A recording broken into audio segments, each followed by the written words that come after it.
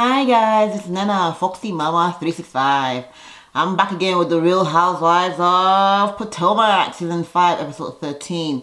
No show and showdowns. Before I start, I would still want to commiserate with Nigerians. We still continue to fight. Hashtag enough is enough. End police brutality. End SARS. Period. No going back. Okay, let's kick it off.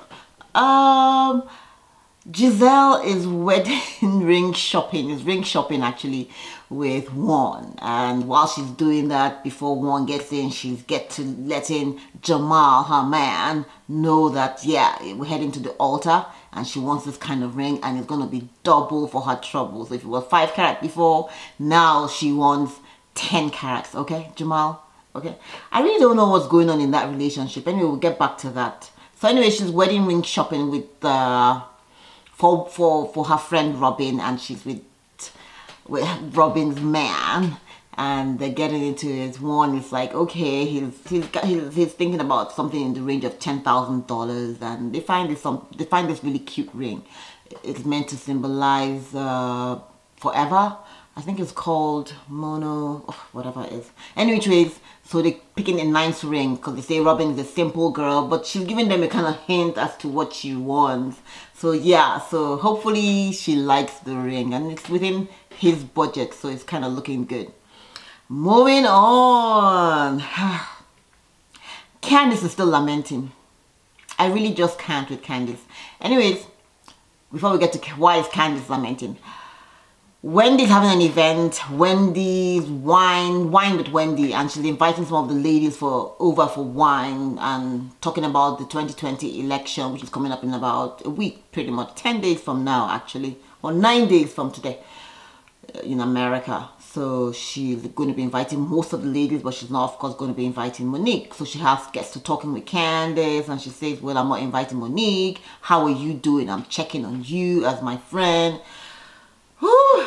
Candy girl just can't help herself. She goes into how she's really scared sometimes and she has to check in on herself, and how Monique's luck is using her what did she call them, her people online to come after her, and they've been saying all kinds of things, and Monique has been liking their tweets because somebody said yes, pow pow.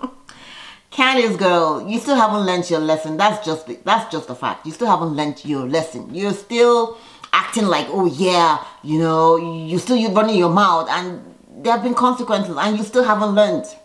Anyways, I can't. The Grand Dame and her man are going to therapy, and I'm totally excited and happy to see them do this. Not excited about their issues, no, but I'm happy to see black people, understand how important it is that therapy is actually a good thing.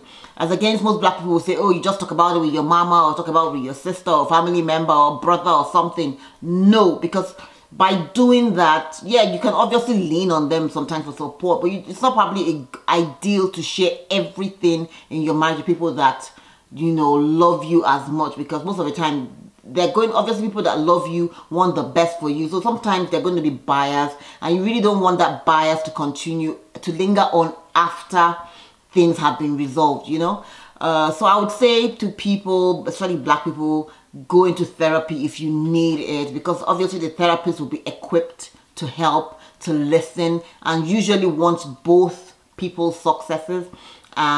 Pretty much is equipped to do that. So pretty much they're talking about what's been going on. And kudos to Ray being able to say to Karen, I appreciate you. Thank you for supporting me, whether it's financially, being there with the kids, just being there, is support. And even being here too, shows that Karen wants to be here. So kudos to Ray for, bringing that. I don't know why that is such a struggle for men to say to their ladies. Like the women just soldier up and know, okay, you know what, I got to hold my man down. And most of the time, black women do that without even being asked. So from time to time, it would be nice for the men to appreciate us and say, thank you, period, So Ray is having some issues now, kind of with Karen's success. How is he able to deal with that? Because all the while it had been the Ray train, okay? And now he is Mr. Karen Huger. So he has to just learn to adapt, and it's not a big deal. You know, go and figure out your friends, get into golfing, you know, enjoy your life, you know, and support her. Get, you know, once in a while, go out with her and be seen to be with her. Moving on. Ooh, child. Giselle is dropping Jamal back off at the airport and they get to having a tete-a-tete. So Giselle at this point is saying, you know, all this while it's been about me. I'm wanting my space. I'm wanting my freedom. But you know what? Now I'm coming to that place where I want it to be an us thing. Pretty much that's what she's letting Jamal know. And you can see why she likes this guy. You can see that Jamal, the way he, you know, he listens and he actually heard her and said, oh, you know what? You're no longer the same lady I met 10, 20 years ago. You're a different person right now. And I can see that finally you are there. And I'm happy to tell you that I'm also there. I really hope this relationship, you know, there have been a lot of, you know, people have said so many things. Another woman came out of the wood. I don't know if it was one of the other baby mamas, but there's not been so much. I honestly, with this relationship, I just want to watch it unfold. Yeah, I'm not going to say anything. Yes, I ain't shit.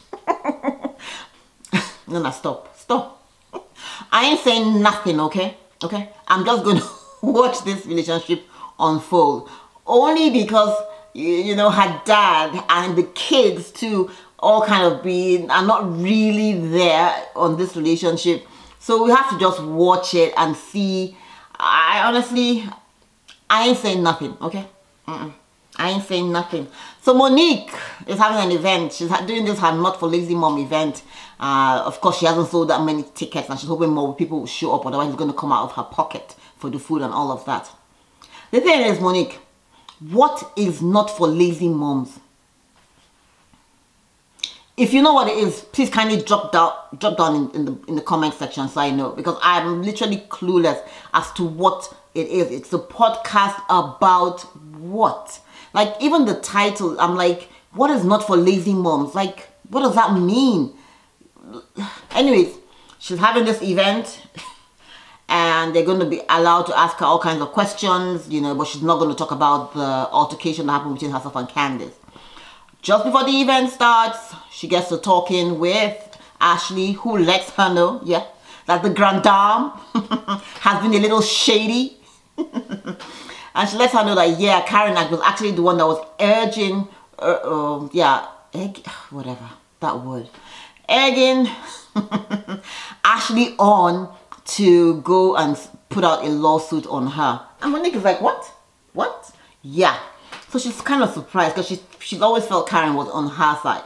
And in my mind, I'm thinking Karen is like, look, I'm trying to walk a fine line here. I'm not on your side, and I'm not on your side. Both of you are my friends. I totally get it. And I think it's unfair for friends of mine to come at me and say, oh, you must be on my side or you must hold her account. I'm like, miss me with that bullshit. You guys are adults, right? You guys can settle your issues, right? Without having me take sides. Because I've been there. I've been there where I'm like, okay, you know what? You know, da, da, da, da, da. And then when they make up, guess what? They're going to use you and say, oh, you said this about that one. And that one's going to say, oh, she said, count me out, okay? You got me, count me out. I ain't there. Not me. You know, so I totally understand where Karen is coming from. However, asking Candice to take up a lawsuit probably might have gone too far. But we'll see how it goes down. Moving right along. One is going to ask for Robin's hand in marriage again from Robin's parents. I know Robin's parents have said they should go into counseling and they're not really sure about this whole situation. Only if, you know, they've been able to kind of like talk to each other and gotten over the hump, which was the financial situation. So Robin first of all lets them know that, yeah, she has another issue again with the IRS and hopefully she's going to be able to resolve it soon, and that is probably what's going to hold up their buying a house together. So yeah, her parents are obviously going to worry about them because this is not the first time they're having financial issues. So hopefully Robin can get this together. So one uses this opportunity as well when Robin has gone to the bathroom to let the kids know and Robin's parents and pretty much ask for her hand again in marriage, that he wants to propose to her. And I like kind of like how one is like, I'm not really asking, I'm just letting you know. Is that okay, right? Yeah, that's pretty much how one got about it. Wendy's event. Yeah, Wendy is asking all the other ladies to come. Oh yeah, before that, Monique was a little upset at Karen because Karen didn't show up for her event. So Monique was lamenting about that. And she said, oh, she had always been at Karen's event, pregnant and all. So we'll see. Wendy's event, Wendy is obviously not going to have Monique there because she's like, no, Monique. And I'm thinking, Wendy, what's your own? What didn't concern you? How did it concern you? I beg, carry yourself. You know, like, you're fighting yeah, I get it that Candice is your friend. Candice brought you on, so you should support her. However, you're riding too hard. You're riding this thing too hard. Just my opinion. Okay? So, it looks like it's a great event talking about how women can pretty much use their voices, you know, to hold their people, their legislators accountable. And so she gives a great example. What are the issues that we have as black women? How can we come together and make our voices heard? So it was I think it was a great show, event. You know, I thought it was interesting, you know, and to see seeing Wendy in her element was really refreshing, and to see how, whoa, you know, it kind of like gives people a sense of respect for who Wendy is. And I really would rather Wendy showed us this aspect of her, more of this, pretty much. After the event, of course, they get to talking at the table. Once again, Monique comes up. Oh yeah, everybody's like, yeah, they don't really, a few of them are saying, obviously, they don't really think Monique has, you know, obviously Robin thinks Monique cannot just, you know, hasn't really learned her lesson, and just in 2 weeks hasn't changed. And of course, Monique is also saying, girl, you want me to change? Well, how am I going to show you that I'm making this change? I'm trying to apologize. You know, I really wanted to apologize, but anyway, I'm taking back, I'm going to keep my apology now since the girl is suing me. You know, I totally get that. But anyways, the ladies are talking, and Ashley's saying she's not just blindly supporting Monique. She says, oh, well, when that whole thing happened in her house last year with Mike squeezing people's guys' butts, Monique and her husband chose to not get messy about it and just, you know, kept mute. Pretty much they didn't say anything. So I think the ladies are like, that's a low standard, and I get that. That's a low standard to hold someone to say, oh, the person didn't lie. No, you are expected to not lie. Okay? Yeah. However, you can just say, look, I just believe that I can ride with Monique, and that is that. She might have done something wrong, but, you know, all of us ganging up against her, how is that going to help? Pretty much that is it. Then, of course, Karen's situation comes up. Wendy had spilled to Giselle that during the drinking bout in Monique's house, I cut that. I really did. When Karen had said, the grand dame had told them that, oh, she has given half of her money to Ray to help him, you know, get out, to bail him out of the situation, his financial situation a few years ago. Now, she didn't say anything. We didn't hear anything about wanting the money back, which is why I'm saying Giselle is so messy. Giselle is saying, oh, that is strange, and she's letting all the other ladies know. Like, I'm thinking, Giselle, if Karen was your friend, you wouldn't bring this to the other ladies. After Wendy told this to you, you should have picked up the phone and said, hey girl, did you know you said this? How are you doing? Yeah, it's good you stood by your man, you know, and I'm always going to be here for you. Period. Click, and it shouldn't come up again. Message Giselle, once again, is like, oh, she's going to be here for her friend. You're going to be here for your friend, and you're telling all the other ladies before you have even spoken to your friend about it, and you're going to talk to your friend about it in front of the cameras. Girl, but Giselle, you are just so messy. Like, I just can't with Giselle. Anyway, she's letting the other ladies know that there must be something wrong. Karen is in her feelings. She wants the money back because she gave the money to, she gave half of her money to her man, and she's talking to strangers about it. That is Wendy. It's something that maybe, yeah, something like, you know, like it came up, like, I don't even think most of the ladies even heard it. Like, I'm sure Monique and Ash, I think it was Monique, Ashley, yeah, it was Monique, Candice, Karen, and Wendy that were there. I'm not even sure the other ladies caught on. Anyways, we'll see. Wendy's event, at this point, Candice is going to have a word, a tete-a-tete with the grand dame. She's taking Karen down, so then they're going to talk. And she's saying, yeah, she doesn't understand why Karen is kind of on Monique's side, that she's really not being her friend.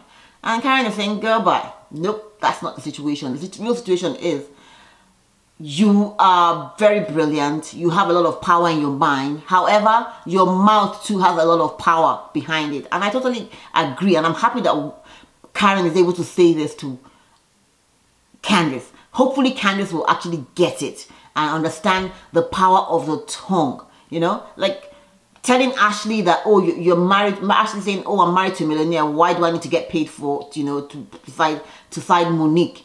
And she's like, oh yeah, you're not for long. You won't be married to him for long. And you're like, girl, you want to get popped again? You just can't be spitting all this garbage and then think there will never be consequences. That's why you got bopped. And now you're like, oh, you're going to see a therapist. He's still so traumatized. Every day you got to put post-it. Come on, girl, bye. Okay? Okay? Yeah. Bye. Anyways, Candice says she's not going to be bullied and they ain't going to change her mind. At this point, of course, Mr. Sifo, Wendy comes in and she's like, yeah, you haven't really helped Monique. That she wants to hear Monique say this. And Monique say, yeah, I'm really sorry. And I'm like, girl, bye. It's not your place to make another person. If the girl is not ready, honestly, you could tell that at the last meeting that they had when Monique was there, Monique was not ready to apologize. Listen, if they had put Monique and Candice in the same room, probability is that Monique would have gone at her again. Okay? She just wasn't apologetic at that time. But later on, we see Monique sitting down with her pastor and literally crying and saying, hey, Candice didn't deserve this. I'm going to pick up the phone and I'm going to call her. However, a lawsuit has hit. And at this point, she's like, girl, you know what? I think I better hold on to my apology, you know, and, you know, what is going on here. So that's pretty much what we're going to, you know, but we left off with that whole situation of the ladies trying to make Karen accountable. And Karen saying, no, girls, I am the grand dame and I am who I am, and you are not going to make me change my mind or make me say something I don't want to say. Point blank, period. Okay? Oh, child. So of course Wendy's going off and all of that, and they get into a little spout and all of that. But hopefully, you know, we're going to see where this goes. Now people, allegiances are being formed, and we'll see what happens next week. I'm looking forward to this. But anyways, Candice is hugging Wendy so close. We'll see how long this relationship lasts. Okay guys, thanks for watching. Be sure to share, be sure to like. And what? You haven't subscribed? Be sure to subscribe. Thanks.